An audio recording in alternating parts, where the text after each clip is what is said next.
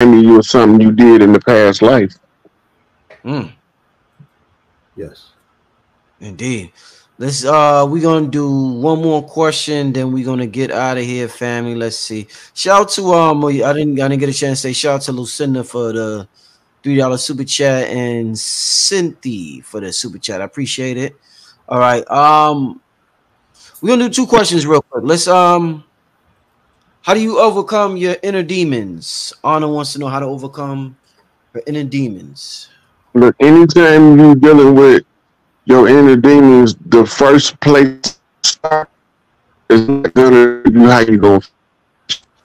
But the first thing that you have to do is everything you hate in other people, make sure that it's not in you. That's your first step. Because your inner demon is the one always tricking you that you the one right when you wrong as hell. Damn. It's the first step. That's all you can do is take the first step and the next step to follow. Once you go in a direction, you're going to start walking the path. So you go through them first. See if you got any of that. You a kleptomaniac? You a sex addict? You know. Go through the 7 deadly sins. You a glutton? You lazy? Then fight that shit. If you find that you inherently lazy, every day find something to do. Because now you are overriding that negative trait, and that's called slaying your inner demon. Also, your inner demon is unresolved traumas. As long as the unresolved trauma continue to affect your present life, you living with a demon on your back. All right, let's and yeah, you got to confront that demon. And one of the suggestions made earlier, that might be one of the best ways. Lock yourself in the bathroom, right? Do what you do to focalize yourself. Some people get high as a kite to do it. Some people are just that sincere about wanting to confront their demon and look in that mirror and speak to that demon.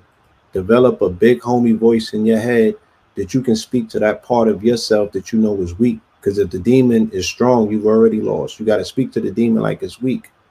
You got to start speaking to yourself. What are the things about yourself that make you most uncomfortable?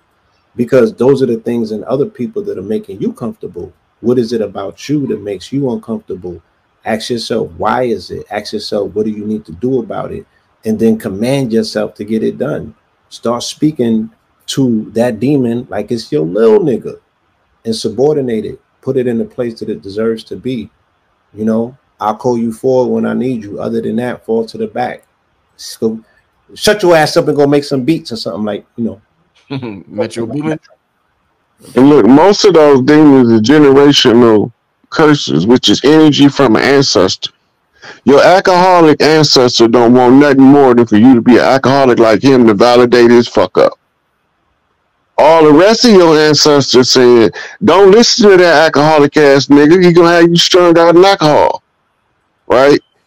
And as soon as you tell that alcoholic ancestor, I ain't finna be participating in that shit, then all of the rest of the ancestors start serving as your spiritual protection to make you go sit your punk ass down. You heard the baby say she don't want nothing to do with you. Go sit your drunk ass down somewhere. You're not finna get the baby intoxicated on alcohol for the rest of her life. They'll correct it for you if you strap on your ovaries or testicles enough to tell that energy, I don't want you to use me as your outlet. Just that's like you got good ancestors, you got some foul motherfuckers too. Damn. And if you don't confront the foul motherfuckers, your good ancestors can't say anything to them. Right. You got to defend yourself in order for them to defend you. Facts. Some real shit, Rod. And that's the shit people don't want to hear. Yeah. I don't hear nobody talk about bad ancestors. I just hear ancestors, ancestors. Yeah. I love because everybody wanted to be all peaches and cream. Half of these niggas' ancestors was the ones that sold out everybody else on the plantation. And now they over here trying to convince us that we from somewhere else so they can support that same bloodline bullshit. Man. Do you think that energy just stopped because that person died? They pass that shit on, contagion, aberration, Whew. passing them psychological defects down family lines like they passing the flu. Somebody asked a good question, and they said, "What if it's their direct blood lineage, like their mother, their aunt, their father, and they're no longer here, and these people are just living with the trauma?" And I was You still suggesting, gotta adjust that energy though. right, according of cutting of the cord ceremony, you got to let her go by forgiving her, forgiving yourself, because ultimately you contracted and chose to come through her. So you have to take ownership and strength back by taking some aspect of responsibility, right? That's the only way that you can start taking things back that you feel traumatized by. Step into a place of ownership, and then you grant a forgiveness to her. Let her go. That's the hard part. Because we've been taught to stay in the position of victim for so long that when it comes time for us to not be a victim, it leaves a void. We don't know what to replace it with. And it leaves a void. You have to find enough self-esteem in yourself, call your good ancestors to run your bad ancestors away. If you had issues with your mama and daddy, your granny, tell your mama, come get your daughter. She ain't right. You tell your daddy, come get your son. He ain't acting right. He trying to get me to hold on to this traumatic bullshit. I don't want to hold on to it. The only reason why we tormented by it because we keep reliving it. You can't undo it. You got to come to that realization. Since you can't undo it, then you have to surrender the hold that it have on you because you can't undo it. It already happened. Already happened. Right? And because it already happened, you're not going to change it from already being done took place. You can only change how you respond to it. Right. Right? It's just like now. Person walk up to me on some shenanigans, I'm going to give them every out before I chop them in the throat. But believe me, I can't wait till that last out is up so I can chop them in the throat. But I still got to do my due diligence to peacefully resolve the matter. Right. Right. And when I see that me peacefully resolving the matter not going to work, throat chop. Lead with love, but master the throat punch. That's because just because you trying to be righteous don't mean you ain't gonna have to chop somebody in their throat or push their snot box back. That might happen. You think all these preachers, you don't think none of them get down and get down with you? They come from the block. Right. Yeah. Some of these preachers will whoop the brakes off some of these gangsters. Fact. But because he thought that the church was the right way, he tried to change his life. You taking his kindness for weakness as if he wasn't a goon in his younger days. That's the same with people like us. I know I can look at Blue Pill and tell what he came through that was similar to what I came through. Same with you, Rich. And then it automatically give me an automatic built-in respect because, man, against all odds, we ain't even supposed to be here. Not at all. Not doing this. Every prophecy about our lives when we was growing up, they said we wasn't gonna make it to C21. Yeah. I'm 55 years old. How the hell I get here? Do a lot. Right. That part. You know what I mean? So that in itself, and then when I see y'all, I know y'all done been through similar background because we all have. And I was like, man, we got to be some cold pieces of work because we done went through some stuff and we still here. We ain't supposed to be here. Right. But we supposed to be here. We're here giving as well. Even with all we've been through, we never gave up. You know what I'm saying? So we still here giving. And that's a beautiful thing. And I want to thank you, brothers, for this amazing opportunity tonight to bring some light in addition to the light that's bombarding the planet. Now we're able to organize it and give it some context. It's a beautiful thing. Oh yeah. We're gonna end it with this last question real quick. I just talked about this with Billy the other day, Billy Carson. We had a show on the Merkaba. Somebody said off topic, but what's a great way to activate your Merkaba or Merkaba? Merkaba. The thing about activating the macabre, the average person right now is too lazy. We too fast food culture. The first thing you have to do is center all your energy to core. And that requires a certain level of discipline and mental control that the average person, when they start applying that level of discipline and mental control, abandon the project. It's hard. But goddamn right it's hard. Or else everybody would have an active macabre if it wasn't hard.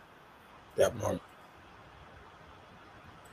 And we always want the easy way to get it. Some stuff I can give you a shortcut. Like in resolving past trauma, when you look at life as life resistance exercises, the more trauma you went through, the stronger you had to be for the job you got coming up. If you look at it from that perspective, your past traumas become the weight in the weight room. Every time you leave the weight room, you don't take the weight with you. You just go in there to pick stuff up, put stuff down, and build your body. Your life resistance exercise is the trauma you left behind. You lifted it while you was going through it. You done with that now. Move on to your next set and your next program.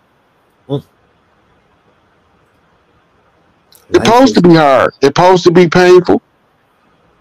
You gotta remember, we ain't got no emotions when we ain't in the physical. So we can't live in our emotions while we in the physical. We use our emotions to navigate life. It's a difference. If you're living in an emotion, you're stuck in that emotion. It's the same as a car being stuck in one gear. Transmission need to be fixed. In this case, the transmission that needs fixing is the internal communication with the self. You got to ask yourself, do I want to remain the victim or do I want to turn myself into a conqueror? That's your choice. Person.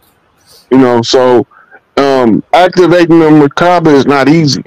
I can give you 1,000 tips all day long about doing this part to activate this and all that, but most people are not going to do all that shit. It's too much stuff. It's just too much stuff. They're not going to do it.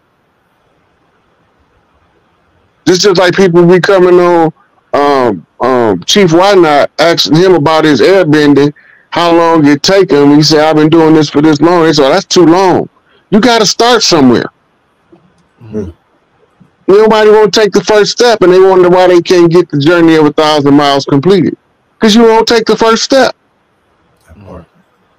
If you take the first step, you might end up on the curb in front of a taxi that's there to take you to the airplane to get you on the third journey to 1,000 miles in short order. But you thinking that the only way is to walk because you cut off your vision. But when you make the step in the direction of the journey, the road opens itself up. You don't have to open it. It's the same with developing any spiritual faculty. You got to be willing to take the first step. And then you got to be disciplined enough to continue to walk. As you learn, each step got a different angle that you got to step. Right? And the more that you do that, the more you begin to see, this shit easy as hell. I just was too lazy to do it. Yes. The magic is in the momentum. So the answer that one is looking for is along the journey that one should be willing to take. Let's start with breathing. I was just looking at our video from 7 years ago, Brother Rich, when we were breathing in the park with the children. Yeah. Because I was about to update it and do a breathing technique, you know, based on, do another breathing video based on some new techniques I've been learning in the gym, how to do double and triple breaths. You know, the things that are necessary and needed to take it to that next level, that Uber level. And like Brother Rod said, very few people have that level of discipline to turn themselves into the machine and the mechanism that's necessary to activate their macabre. But one of the key ways is to really first focus on diaphragmatic breathing, because it's going to visualization and breathing are two of the things that are going to be of the utmost importance to activate the Merkaba from the discipline that I was taught. You know what I mean? Like you said, there's different ways that people teach it. But I'm definitely going to be doing an updated video on breathing. It's going to be like a breathing 2.0 though. This is not necessarily for beginners, but I want to offer what I know. Indeed. Wow. Before we get out of here, y'all want to leave your contact info for the people so they could reach out to y'all? Yes, mine is at Blue Pillar 44. That's on Instagram, X, Threads, and I believe TikTok. Blue Pillar 44 at gmail.com if you have any inquiries, any booking inquiries, what have you. And Black Cloud ENT.bandzoogle, spelled like Google.com, is where you can find me and Red's new project. We got the 48 Pillars of Power along with an ebook that is the hip hop handbook. It's like written like the art of war, and everything that we said in that book played out last week. You know what I'm saying? In this situation, it puts it into context. So that's Black Cloud. It's Cloud is spelled KLOWD, and it's ENT.bandzoogle, spelled like Google.com. Peace. You know, I'm easier to find. Less information. I'm on Instagram, at the SikApe, and on Rod Hayes on Facebook. Otherwise, y'all can catch me over here on Brother Rich, or y'all catch me on the Young Elder. indeed. And also, family, just a reminder, Rod Hayes will be on Patreon this Tuesday. We're doing a show. It's called They're Not Like Us. And we're going to be talking about some things that isn't YouTube friendly. So this is going to be one of them ones that's, it's I'm glad perfect. you said that, Rich. Yeah, it's perfect for the. You get it right. Yeah, they be wanting to give us a hard time for the Patreon. They don't know the Patreon is for the stuff we can't talk about on YouTube without getting the channel shut down. Oh yeah. So you had to go to another channel where the people can access the information and still get it without it being censored. And we supposed to have freedom of speech. Lying ass bastards. Blue, Hank's channel is suspended, man, right now. Hank, I didn't know that. From that 2020 thing, the Jabberwocky. Wow, An old video at that. Oh yeah, that's upsetting. The only thing that we can do is work on a solution, and me and Red have been working on something that's about to materialize, and we'll get the last laugh. I mean, we have to come up with a resolution. This is our challenge, because we make great content, and we know the value that we bring to it is never going to equate to what YouTube can compensate us for anyway. So we're doing them a favor and getting spat at in our face, and they playing in our face, but the only and making plenty money off us. Plenty. That we don't see. No, we don't. It's some beautiful things down the pipeline. What you say, Rod? Yeah. Oh, look, Rich, all them advertisements gonna come up on your page on this show. They not gonna give you none of that money. You gotta remember, all them people that's advertising got $20 and $30 million deals to pay YouTube. They not finna give us none of that money. None. Yeah, this whole advertising. It's a whole nother conversation, y'all. But we gonna figure all this shit out, y'all. It's our destiny. So we gonna figure this whole thing out. Want to thank y'all for tuning in. This Northern Light weekend, man. There's some beautiful things happening out there. Want to thank once again Rod Hayes, Blue Pill, for coming on the show. Oh, and also Rod will be back on Friday. So Rod's gonna be on the Patreon. We're gonna do our show that we can't do on YouTube, but we're gonna have one of our deep metaphysical conversations next Friday on the YouTube. So what's the Patreon is the same as my the name of my channel, Black Magic 363. You just go to patreon.com/blackmagic363. It's not on there now. We're gonna do it on Tuesday, and it'll be up by Tuesday night. All right, but yeah, he'll be back on the channel Friday. We're gonna be kicking it on Friday. But in the meantime, I want to thank everybody for tuning in. Saturday night. All y'all enjoy your Saturday night. Red and blue. I'm saying red and blue. Blue and Rod. I'm see you. Rod and Hey, blue, one right. thing before we leave. We talking about the Oreo Borealis, the Northern Yeah. Lights. Have you been watching Blue Pill Hair this whole time?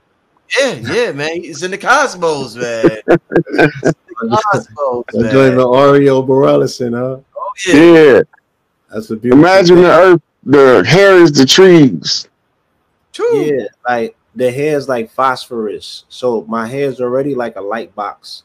And Yeah. when light hits it, it emanates different spectrums. You know what I'm saying? Mhm. So I'm like, all of these beautiful features about ourselves, like, let's really take stock of this. If we children of the sun, if that's our energy source, let's eat food. You feel me? But let's level up and remind ourselves why they are not like us. On that note, we sign